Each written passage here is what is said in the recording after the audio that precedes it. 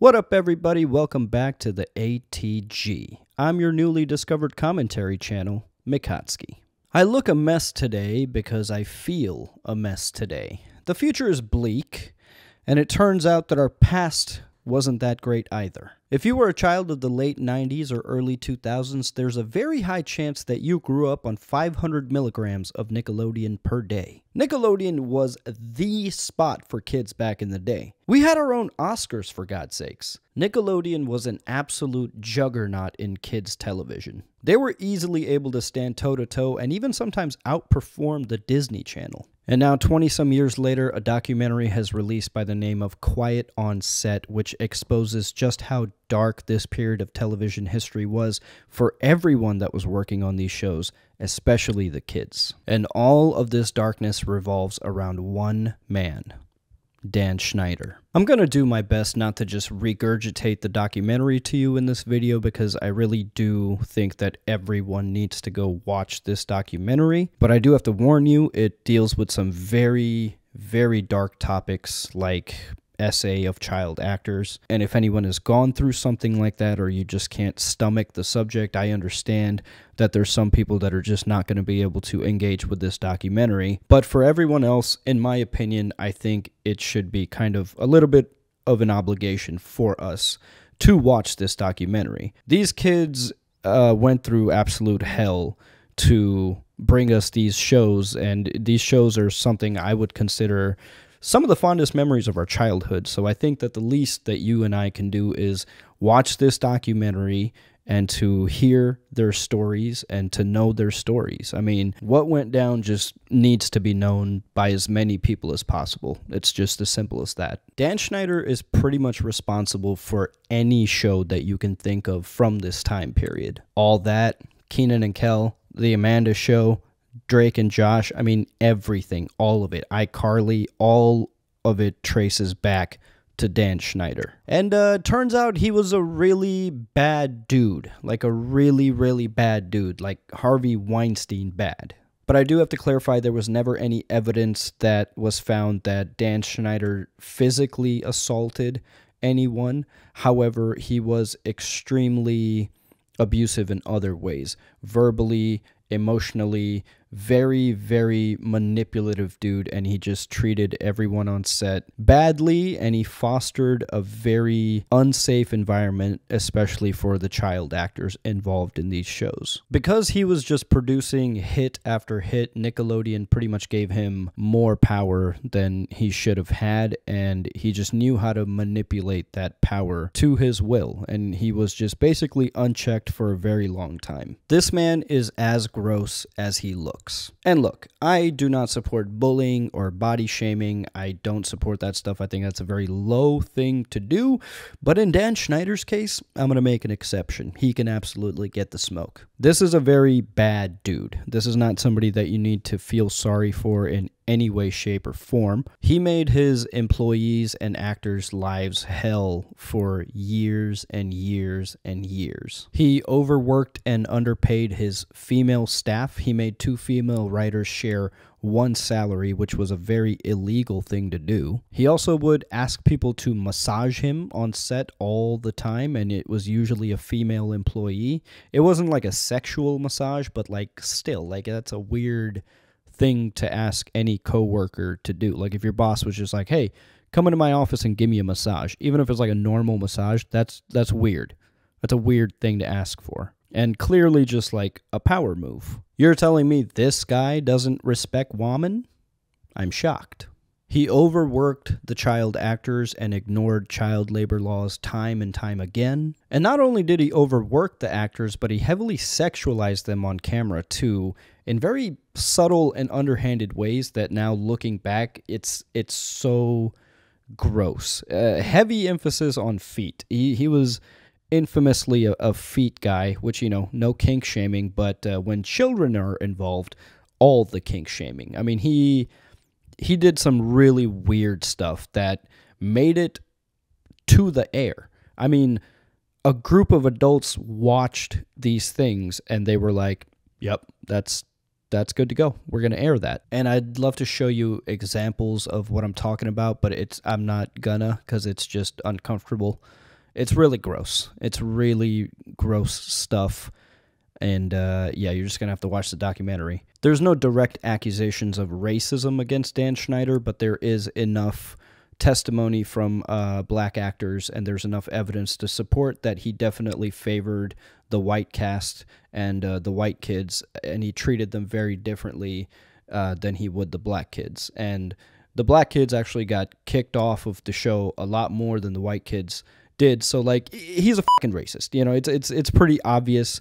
I guess allegedly, because there was never any direct accusation, but it's like it's pretty obvious that he's also probably very racist. And look, I could go on and on and on with all of the terrible things that happen. I mean, we haven't even touched the tip of the iceberg yet. We're not even at the iceberg. We're on a boat on our way to the iceberg still. It's just astounding just how many bad things happened on these sets time and time again, and just how long Dan Schneider went unchecked. It's really unbelievable. He is directly responsible for why many of these kids ended up growing up with heavy mental illness issues and addiction issues, like Amanda Bynes.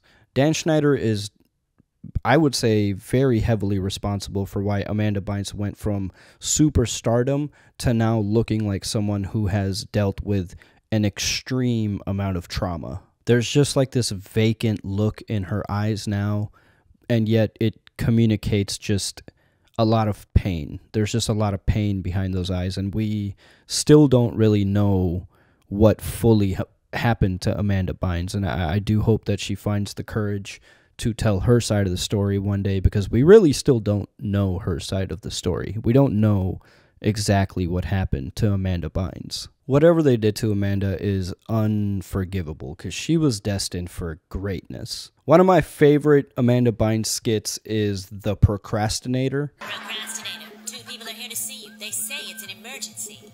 Can't they come back later? Maybe tomorrow, next week or something? And it's like this superhero that just procrastinates a lot. Procrastinator, help! The fire department's on fire! On fire? That's terrible! I'll put that fire out eventually! But first, I want to listen to this new CD I just bought. And that really resonated with me, because I grew up with undiagnosed ADHD for most of my life, so I've lived a life of procrastination. And so the notion of this character just made me laugh so much, because, you know, I'm watching this and I'm like, yeah, you know what? I'm capable of great things too. And I too will do good things for the world. Eventually. I am so sorry for what Amanda Bynes has gone through, and I hope that she finds the strength and courage one day to speak on her side of the story, because if there's any missing pieces that could like bring these people down and bring them to justice, then it needs to be said. But you know, it's her story. It's her choice to do that or not. And if you think all of this is really bad about Dan Schneider, oh my sweet summer child, it gets worse and worse. This is the worst story of the whole ordeal, at least as far as we know.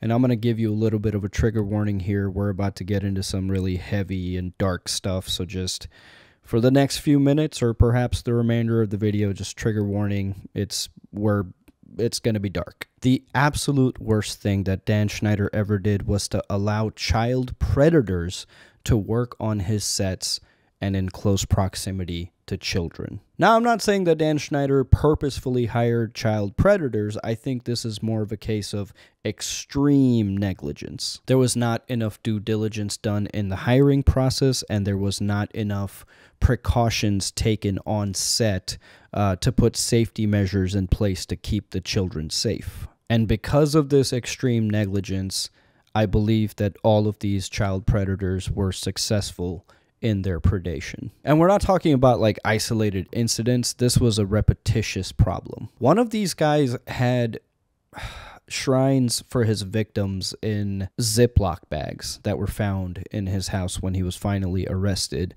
along with a lot of other just unspeakable stuff. But what I'm trying to say is, like, these were like prolific predators. Like, these were bad bad people. And the worst predator among them was somebody named Brian Peck. You might remember him as Pickle Boy. If you stay and do all that, you'll never have to go to school again.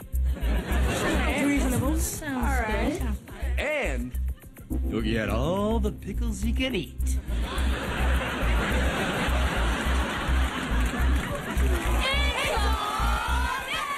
Pickle Boy, turns out, is a absolute monster. Brian Peck abused Drake Bell of Drake and Josh numerous times. And they share, like, some of the specifics of what happened, and it's vile and just really sad and really dark stuff. And again, this wasn't an isolated incident. This happened repeatedly. And this is not a matter of speculation either, because Brian Peck was actually arrested for this, and he pled guilty, no contest. During the trial, when Drake showed up, Brian Peck's entire side of the courtroom was filled with like celebrities and support for Brian Peck, and Drake was absolutely just shocked by it. On the day of sentencing for Brian, I get to the courthouse. It was the most unbelievable thing I'd ever seen. His entire side of the courtroom was full. Brian had been convicted, but getting all of this support from a lot of people in the industry, and yeah, I was pretty shocked. Numerous celebrities even took the time to write character letters to the judge in defense of Brian Peck. Since then, like now that all this is coming out, a lot of those celebrities are kind of walking it back and just being like, we didn't know exactly what went down or how bad the accusations were, or like exactly specifically what happened. And a lot of them have disavowed any support for Brian Peck since then. And like, I guess we'll have to give them the benefit of the doubt. I have a hard time doing that, and Drake Bell definitely had a hard time doing that as well. I looked at all of them, and I just said, how dare you? And I said, you will forever have the memory of sitting in this courtroom and defending this person. And I will forever have the memory of the person you're defending violating me and doing unspeakable acts and crimes. And that's what I'll remember. For fairness, I do have to mention that there were recent allegations against Drake Bell as well for sending inappropriate messages and images to a minor. And so Drake Bell is kind of a interesting case, because I do have a huge amount of empathy, because I can't even imagine going through like the horrors that he was put through and how it must affect him to this day. But I also think that if there was anything really bad that he did, that he should be held accountable for that, because actions have consequences. It would seem from the documentary that he is doing his best to take accountability for any wrongdoing on his part, so that's good to see. But regardless of that incident, nobody should have to even worry about going through something like that. Like, no one should ever have to endure something like that. It's so vile, you know. What's more shocking is you might think that Drake caught this person's eye when Drake and Josh was at its peak popularity, but this abuse actually took place before episode 1 had even filmed. And Drake and Josh is a very beloved childhood show for my generation. I mean, it was massively, massively popular. These characters were massively, massively popular. And for Drake to have gone through something so vicious and still come on to set and give the performance that he did on every single episode is honestly nothing short of astounding. And I think that, I mean, he says it himself in the documentary. I think he poured so much into that show and that character because it was quite literally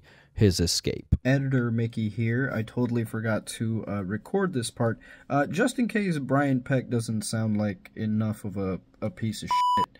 He also was pen pals with John Wayne Gacy. Yes, that John Wayne Gacy. He was pen pals with him.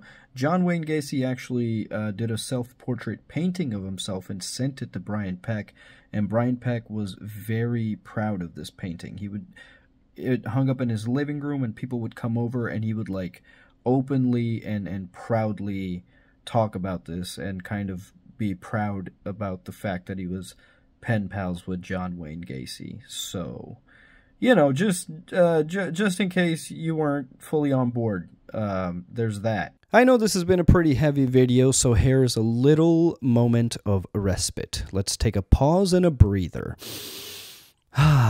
Okay, break over. Now strap in because it still gets worse. This story still gets worse. For all of the horrible things that Brian Peck did to Drake Bell, he was only sentenced to 16 months in prison. Less than a year and a half. All of that celebrity support and those character letters must have worked because, what in the actual fuck is this sentence? The judge had eyewitness testimony and paperwork in front of him that very graphically in high detail said specifically all of the things that happened to Drake Bell. Brian Peck was even like, yeah, I'm not even going to argue I did it. And somehow the judge was still like, well, this does seem to be like your first offense. So yeah, I think a year and a half ought to do it. Yeah, I think a year and a half ought to do it and just don't do it again. Brian Peck basically walked away with a slap on the wrist for doing one of the most heinous things a human being can do to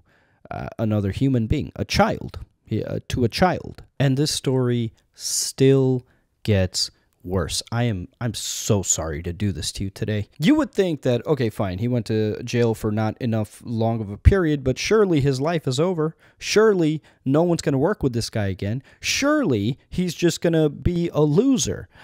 No, he was hired by Disney almost immediately to work on more shows, to be in close proximity to children again. And Disney eventually did fire him, and they claimed that they didn't know, but I'm going to call bullshit on that. I'm going to press X for doubt on that. Here's the thing.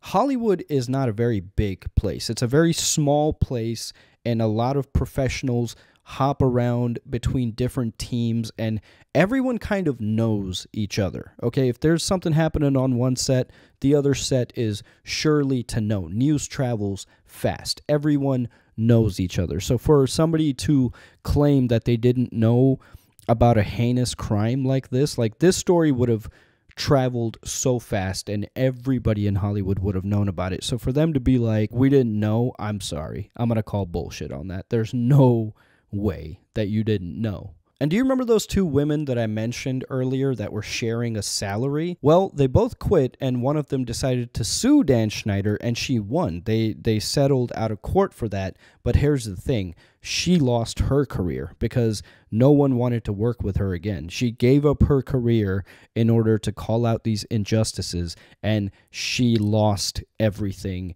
in order to do that. And nothing changed, by the way. Bad stuff still kept happening for years, even after she called all that stuff out. So a woman that is fighting for inequality and calling out these injustices gets blacklisted from Hollywood, but a literal convicted child predator is able to move on to Disney after coming out of prison. Yeah, dude. Tell me about how equal men and women have it in the workplace. Tell me more about that. This case needs to be revisited, and everyone involved needs to be investigated, including that judge. I can only hope that they're not working anymore, because what? I will never understand how Brian Peck walks away with a 1.4-year prison sentence. He probably got out early, too, on some good behavior bullshit. I don't know. You'll have to fact check me on that. But not long enough. He didn't spend long enough rotting in that cell. In my opinion, he should be in prison for life. He should not have any more opportunities. He should be rotting in a prison cell somewhere. These are the key bad things that happened during the Schneider era, but trust me, there is so much more that went down. Just go watch the documentary. Please go watch the documentary, because it's like, I think it's hugely important to watch and know about. These people, at the very least, deserve to have their voices heard and their stories known. Eventually, Nickelodeon did wisen up, and they fired Dan Schneider, but it was too little too late. I mean, there was years and years of trauma and abuse that had already taken place. So even though they did get rid of him eventually, it was a too little, too late situation. And then Dan just kind of disappeared into obscurity until recently when he was, I guess, forced to respond to all of these allegations and the documentary coming out.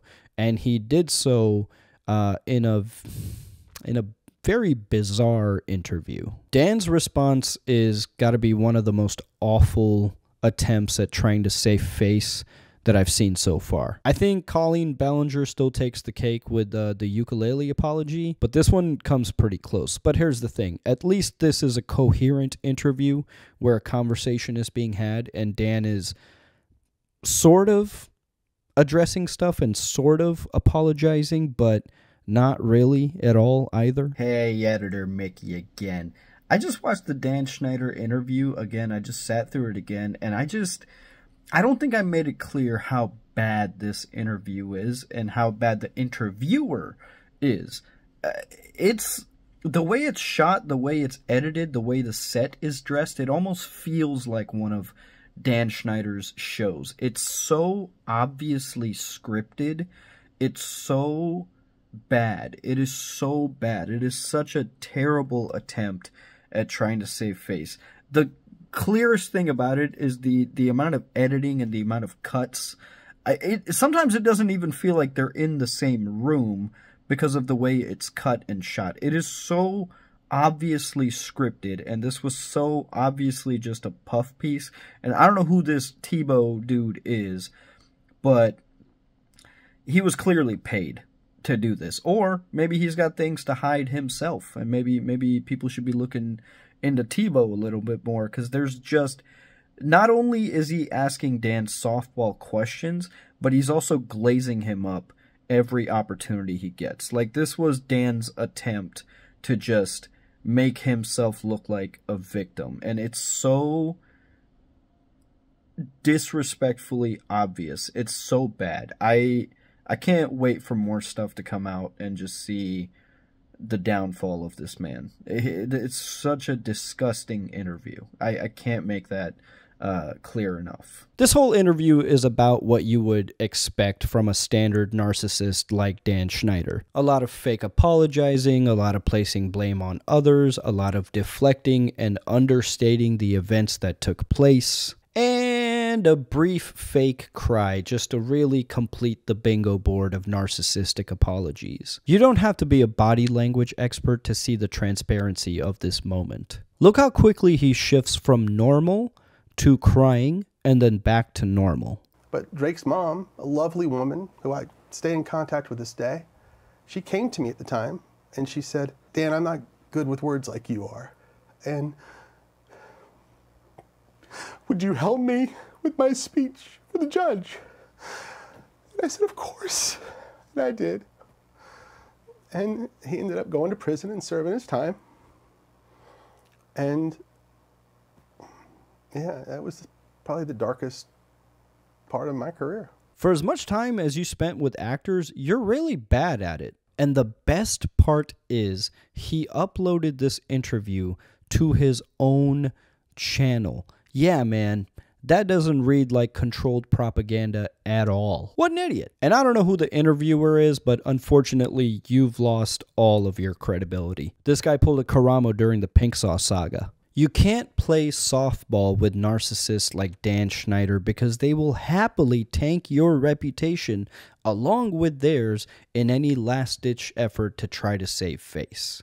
And Dan, please grow out your mustache to at least cover one of those Vienna sausages that you call lips. The way your goatee accentuates your disgusting mouth is, quite frankly, hard to look at. Why did you shave your pubes and superglue them to your chin? You have money, bro. Just go to a barber. You look like shit. Actually, saying you look like shit is disrespectful to shit. You're more like stale air. And the Quiet on Set documentary is like the window that's been opened. Now it's just going to take a little bit of time to air you out, at which point you will truly be nothing.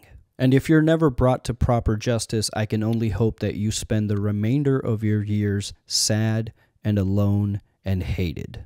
And that is what my people like to call karma. Screw you, you disgusting, evil excuse for a human being. This one really hurts, because I don't know if I'm going to have kids, but if I do, I had definitely planned on sharing these shows with them, sharing the memories from my childhood with them, and now I feel like I'm not going to do that, because it's tainted. It's not the same anymore. We can't revisit this era with the same kind of nostalgia and glee, knowing what we know now. It's just, oh boy, right in the childhood.